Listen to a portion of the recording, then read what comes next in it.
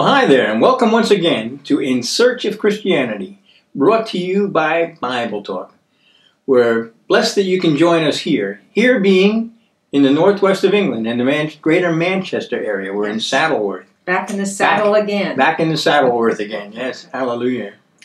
We're continuing on in our look in the Sermon on the Mount. And for the past 3 weeks, I guess it is, three programs, we've been talking about the tradition of men, the tradition of the elders, and the Word of God. Yes. Okay? Yes. Jesus said to religious leaders, the Pharisees, he said, how nicely you set aside the commandment of God to hold fast to your traditions. Well, you see, that's kind of an either-or.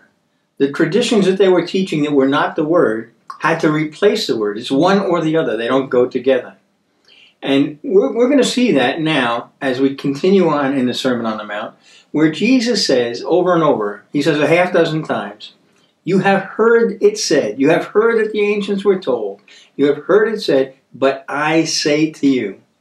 So what he's doing is he is dealing with what the people have come to believe because it's what the people have been taught. It has become the tradition of men that is not the Word of God. It's not the heart of God. So that's what we're going to deal with starting today. Hallelujah. But before we do that, I just want to ask Father that you would open our eyes to understand this more greatly, Lord God. Thank you, Jesus. That we would understand the difference between your heart, your Word, Lord God, and what men have taught for so long. That is not the Word. The traditions that have been built up around religion. Lord, that we might truly be set free to serve you, to worship you, to live in the fullness of your Spirit, Lord God. So we praise you and thank you for this time in your word, Lord, and ask that you open our eyes that we might see wonderful things in your word. Father, and I just ask that in Jesus' name. Hallelujah. All right, we're going to start, as I said, and we're going to be in the 5th chapter of Matthew, in the Sermon on the Mount. And I'm going to start, I think, in verse 21. All righty. One of the things I said, when we came out of the tomb, like Lazarus, we came wrapped in the clothing of death. Right. Unlike Jesus, who left it all behind when he came out of the tomb, right? So now we're going to look at a situation where we have been redeemed from the curse of the law. Yes. Which impossibly requires us to give so much. We've been moved to the freedom of the Holy Spirit, which empowers us to give all. Hallelujah. Amen. From the time you were an infant, you were trained. Now, I think very few of us have had the blessing of like John the Baptist, who came out of his mother's womb filled with the Holy Spirit, all right? So we came out, we learned things, and in spite of the fact that it is part of the highest command of God in Deuteronomy, Hear, O Israel, the Lord our God, the Lord is one, that fathers are supposed to be teaching their children, training their children in the Word of God all the time. And parents are supposed to be bringing their children up in the ways of the Lord, ways they should go. The simple fact of the matter is that hasn't been the case, generally speaking. So what we have learned are traditions of men. We have learned the ways of the world, which it says in Jeremiah that we're not to do. But we have, all right? And it's not just the world that's done that teaching. All too often, it's been the religious leaders that have done that training, bringing about teachings of the tradition of men rather than the Word and the heart of God. So that's why now, and bear in mind that here in the Sermon on the Mount, and we talked about this in the introduction, that this is Jesus, he has for the first time gathering his disciples, naming his apostles. And now what he is doing is he is training them in righteousness in preparation for sending them out into the world to be that light unto the world, to be the salt of the earth that shows forth the glory of God. Right? Right. Paul wrote to Timothy, 2 Timothy chapter 3:6. He says, all scripture is God-breathed and profitable. One of the things it's profitable for is training in righteousness.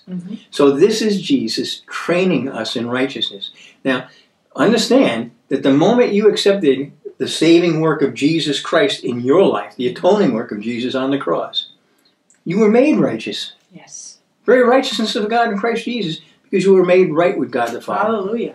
Yes. But now we have to be trained in that righteousness, trained to walk and live in that righteousness. Praise God. So what Jesus is saying, and I'll start in Matthew 5:21, he said, you have heard that the ancients were told, you shall not commit murder, and whoever commits murder shall be liable to the court.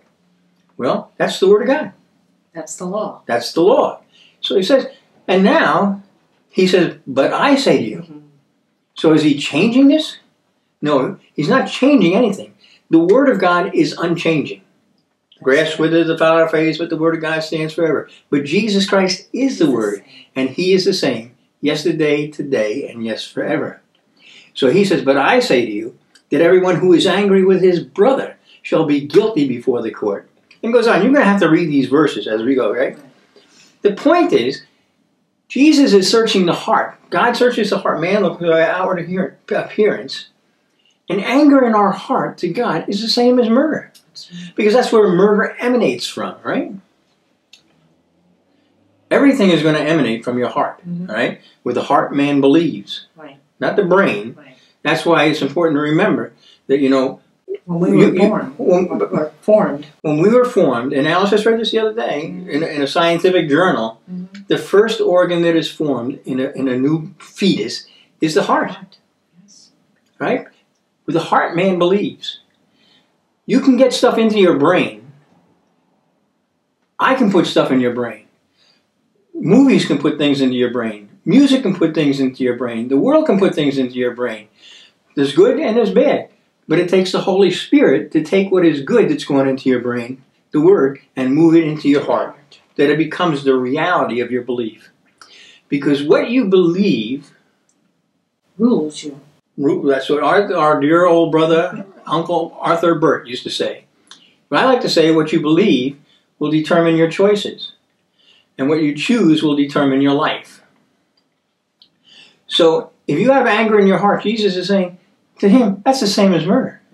That is the same thing. Okay? So what's happened now, as I said, but he's giving us understanding. He has given us understanding of this. Of what the law was saying. Because if you have that anger in your heart, there is not that love in your heart. That's right. And as I said, what we're looking for is the royal law of love. Okay? He goes on to say, you heard that it was said, you shall not commit adultery. Well, but you're not supposed to commit adultery. You're not supposed to commit murder. Not being under the law any longer, being set free from the curse of the law, doesn't give you liberty to do whatever you want. It gives you the freedom to live the heart of God, the desires of God. It gives you the power to do that. Okay? So it's becoming stronger. Okay? It's not just murder, it's anger. It's not just adultery, it's looking on a woman with lust. Because we've been given a new heart, that heart of flesh. Amen. Into which the love of God has been poured through the Holy Spirit, and upon which has been written the words of God. Right? Amen. So it's like it's going from being tough and virtually impossible to being more demanding but more possible. Because not by power nor by might, but by my Spirit, saith the Lord. He has put his Spirit in you. You are the temple of the Holy Spirit. And now you have the power of the Spirit, gives you the power within you to live the heart of God. Amen. That's important. That's very important. I guess it's very important. Because you try to do it on your own and you can't fail every single time. Because the flesh doesn't have the power to do this. No. But the Spirit of God within you has. All right? That's why everybody who's being led by the Spirit is a children of God. Okay. Yes. Okay. Let me just read down a little bit. You've heard that, in verse 33, you've heard that the ancients were told, you shall not make false vows, but shall fulfill your vows to the Lord. But I say to you, make no oath at all, either by heaven, for it is the throne of God, or by the earth, for it is the footstool of his feet, or by Jerusalem, for it is the city of the great King. Now, one of the things about this is we are to be like Christ. It says, Ephesians 5:1, we're the beloved children, we're to be imitators of God as beloved children, right? One of the things that we're supposed to do here is watch over our word to perform it. Is that not the is that what God does? God watches over His word to perform it. If we're to be like Him, then we need to watch over our word to perform it. You know, when I was younger, it was common. People did deals, made agreements based on a handshake. Well, in the times that I have lived in, it became so men's word became so unreliable that it had to go to written contracts. And today, written contracts have little value. Yes. I mean, they're broken constantly. They're broken constantly. What you say, you are responsible for. You're responsible for every careless word that comes out of your mouth. Your word has to be your bond. It's not a matter that it wasn't a contract, a written contract. You need to watch over your word to perform it, which means that before you make a commitment to anybody, before you say something to somebody, you need to think about it. Count the cost. Well, it's not just count the cost. You know, you need to consider whether what you're saying is realistic or not. Right. I mean, sometimes we make unrealistic promises. So we need to do that, and that's why you have to be slow to speak and quick to listen, all right? If you give your word to somebody, do it. Now, I know there can be times when it becomes impossible. Well, praise God. God, you know, that's understandable for us. However, if you give your word, I don't care what it costs you to do it. You know, if you make a deal with somebody for a certain amount of money, and all of a sudden you find out, well, it's a little of this or this, you know what? You need to be willing and ready to do the deal based on what your word. Even if it means loss to you. Because your word is more important than your dollars. And what he says here about making the vow, he said, let your answer be yes, yes. Yes, yes, or no, no. Because where there are many words, transgression is unavoidable. That's absolutely true. Absolutely true. I think, you know, I know of one place where today most business is still done simply based on a word. Yes. And it's interesting because it's typically among the Orthodox Jews who work in the Diamond Center in New York City. Right. I mean, here are people that do multi-million-dollar transactions daily, and yet there's no signed contracts. I don't even know if there's a handshake. They say mazel. They speak, and it's a done deal. Because if they break that word, they'll never do business again. We need to have that same heart of God, that if we say something, we do it. Right. This is important. And that just made me think that when God spoke, when He speaks a word, it's already done. It's a done deal. Right? Absolutely. So it's imitating Him. Well, that's what we're supposed to do. Right. Okay. In verse 38, it says, "You have heard it was said." Where did they hear these things? Well, they heard it from the teaching of the religious people. If it was the Word of God, it's not that God is changing it. It's that we didn't understand it. All right? Right. We didn't understand it. We didn't understand the heart of God. You know when we did? You know when we found out what love was? It says, "We know love by this, that while we were yet sinners, Christ died for us." That is supposed to be the key to understanding. It goes back to the cross. It always goes back to the cross. Yeah. You have heard it was said, an eye for an eye and a tooth for a tooth. But I say to you, do not resist him who is evil. But whoever slaps you on your right cheek, turn to him the other also. If anyone wants to sue you and take your shirt, let him have your coat also. Whoever shall force you to go 1 mile, go with him 2. Give to him who asks of you, and do not turn away from him who wants to borrow from you. This is so contrary to what you have been trained to do. Yes. That's what's so contrary. You know what you were trained to do? You were trained to take revenge. An eye for an eye and a tooth for a tooth. Now we understand. Jesus hung on that cross, showing us love, looking at the people that just nailed him to the cross, looking across time to all of the ones like you and I, whose sin was nailed to that cross and why he was nailed to that cross. And he said, Father, forgive them. That's the heart of God. And that's what he is revealing to us and giving us understanding of here in the Sermon on the Mount. That's what he's empowered us to do. But it goes against everything that you have been trained to do, both by the world and typically by religion for the last thousands of years, okay? You've heard that it was said, you shall love your neighbor and hate your enemy. But I say to you, love your enemies and pray for those who persecute you. How good are we doing with that? I mean, we live in times when the enemies are very visible. I mean, do I need to talk about ISIS and Al Qaeda and all of the terrorist groups? How much do you hate them? And you know, this is the verse that when you've done Bible studies on, that people have the most difficulty with. Absolutely, absolutely. Well, this and forgiving people that offended you and hurt you. But pray for enemies. They're really resistant to that. Bless those who curse you. Okay. Mm-hmm. Now, that doesn't. When I say this, when Jesus said this, it doesn't make those enemies good people.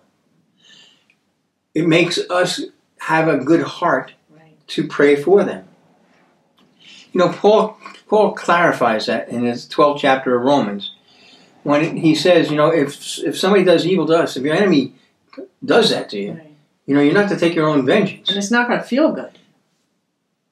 Because it's not about feelings. That's exactly It's not about feelings. It's about obedience in the Spirit.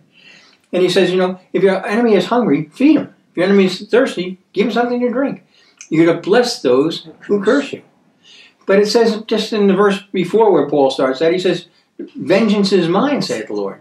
He'll repay. He'll repay. Yes. He'll take care of these things. And God has given, like with ISIS, God has given the government out in the world a ministry. Yes. He's given them the ministry of the sword to protect us from evildoers. We don't have that ministry of that sword in the world. We have a ministry of reconciliation to proclaim the truth of the love and the word of God to all who are sinners. Paul wrote that. Paul, my goodness, you talk about enemies of the church. I mean, his life was dedicated to the persecution of the church before that road to Damascus experience. This is where we have to go with this. We have to get to that place where it is the love of God that drives all of our actions. That's not what you heard when you were growing up, unless you are the exception to the rule. But it certainly is what you are hearing from Jesus in his word. Okay? Amen. Before I go on, I want to say something here. There's purpose to everything that God does. Yes, absolutely. Okay? Yes. There is always purpose. So, you know, think about what he is saying here. Starting from blessed are the poor in spirit, in the beginning of the Sermon on the Mount. Right down to here where he's saying, you know, you're to love your enemies and pray for those who persecute you. What's the purpose of all this? To make this a nicer world? It's not going to make it a nicer world. This present world, this earth, is reserved for destruction by fire. It's going to get worse. Read what Jesus said in Matthew 24, and you'll find that it's going to get worse and worse. Read what Paul says in 2 Timothy chapter 3. You know, these are perilous times, and they're going to get more perilous. But God has a purpose in these words. Yes. You know what the purpose is? Well, go to the end of this chapter. Yes. Matthew 5:48. And he says to these disciples, to these apostles, he says, therefore, you are to be perfect as your heavenly Father is perfect. You see, it's this that leads us to that perfection. That's God's purpose, is to perfect us. He is the potter and we are the clay, and he is molding us and shaping us. He is cleansing us. He is putting us through the fire that the impurities might rise to the surface where he can take them off. That's why Job said, I know that when I've been tried, it shall come forth as gold. You know, perfection is the goal. Yes. Now, that doesn't mean you're going to be, in the next week you're going to be a perfect person or not. Even the Apostle Paul said that he had not achieved perfection yet. But I promise you, it needs to be our heart's desire and our goal, that we be perfect, even as our Heavenly Father is perfect. You know, Alice and I, a few years back, we were out in the Dallas area, and we were in a large church just outside of Dallas. And I'd never been there before. Somebody invited us to go with them to this church, and the pastor made a point. They have 2 services on Sunday morning, and he made a point of saying in this first service that I guess I find this hard to say. He made a point of saying he didn't buy this sermon off the internet, which apparently he generally does. He said God gave him this sermon. And he went on in his 20-minute sermon. It has to be 20 minutes no longer because you've got another crowd coming in. That we shouldn't look for perfection because it puts, you know, it makes us, we lose our self-esteem when we can't achieve that perfection. I was astounded I mean, here's this pastor speaking to these hundreds and hundreds and hundreds of people, saying, you know, God doesn't want you to try to be perfect.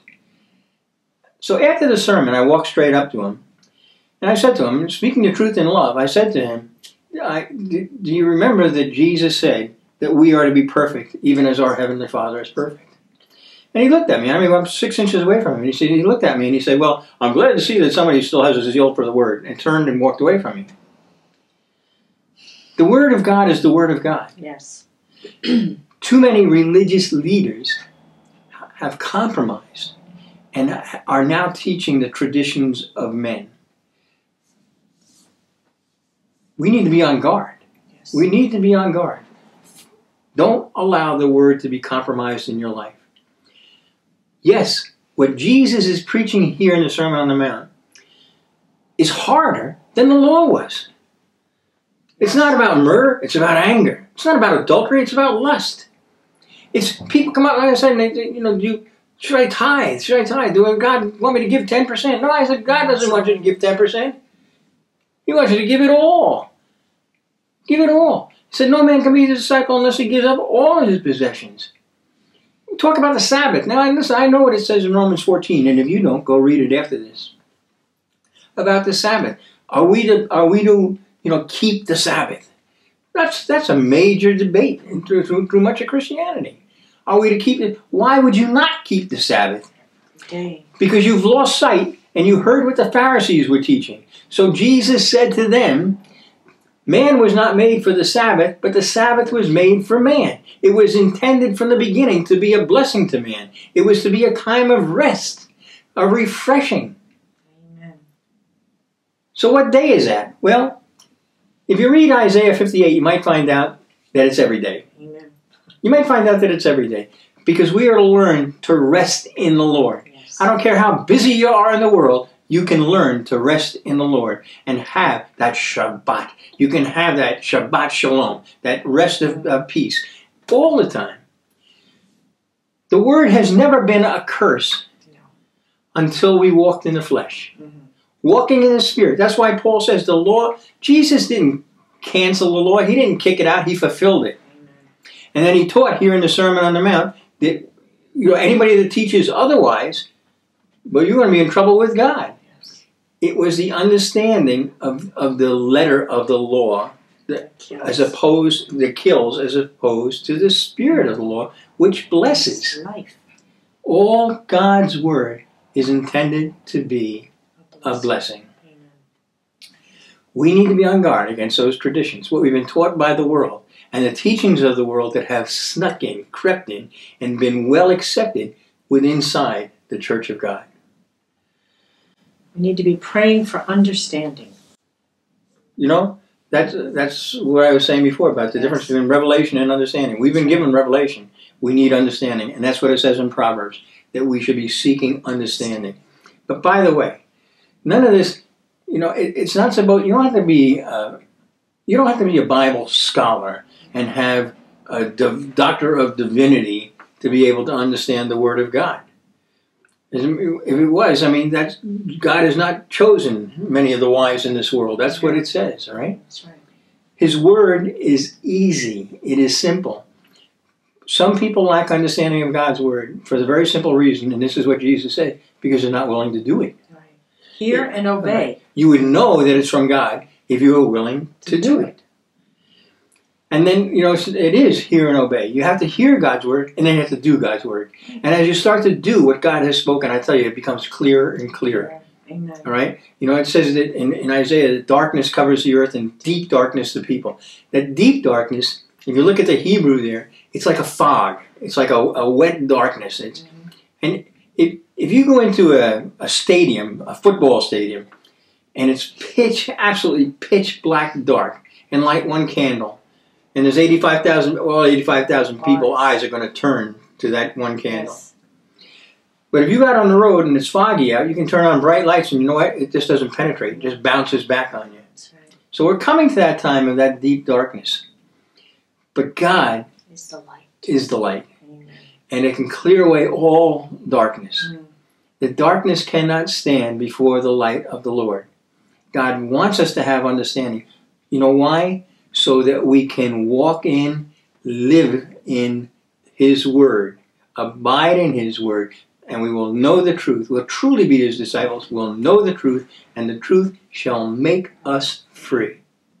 Our goal is perfection. And His goal was that freedom. He said in His first speaking, right, in the synagogue, He said, He came to set the captives free. We were captive to the traditions of men. We were captive to the teachings of the world. And this is Jesus Christ setting us free. He's not being more demanding. He is setting us free from the curse of the law. He is setting us free from being under the law and setting us free to be in the Spirit, Amen. to be in Christ Jesus. Okay. I say to you, I want to read this again, Matthew 5:44. But I say to you, love your enemies and pray for those who persecute you, in order that you may be sons of your Father who is in heaven. Think about that. If you are not praying for your enemies, if you are not praying for those evil people out there, praying for those evil people out there, the enemies of God, the enemies of us, then are you truly sons of your Father who is in heaven? He said this is what makes you. This is where you might be sons of your Father who is in heaven. I have been so troubled and so burdened. First of all, I'm burdened when it's a horrible thing to see what terrorism is going on in the world. I mean, you know, we've just arrived in England just a few weeks ago, having traveled through Spain and France. I want to tell you, we saw the demonstrations about the immigration and the problems and the incredible security in Barcelona, in Paris, and in London. We live in troubled times, perilous times, is what Paul calls them. The world has to deal with that. We have to deal by pouring out the love of God. And I'm going to remind you one more time. Paul was a great enemy of the church. Paul was a chosen vessel of God. There may be people in ISIS out there right now who are chosen vessels of God. There may be people there wearing turbans and cloaks whose name is written in the Lamb's Book of Life, but they have yet to hear that saving word of God's grace. We need to be praying for them. We need to be praying for our enemies. The world is responsible. They have, like I said, they have the sword. They are responsible for dealing with the evildoers to protect us. But our ministry is a ministry of reconciliation. Our ministry is to show forth the love and the light of God Almighty. Hallelujah. Thank you, Jesus. And Father, I thank you that you've given us the power to do that.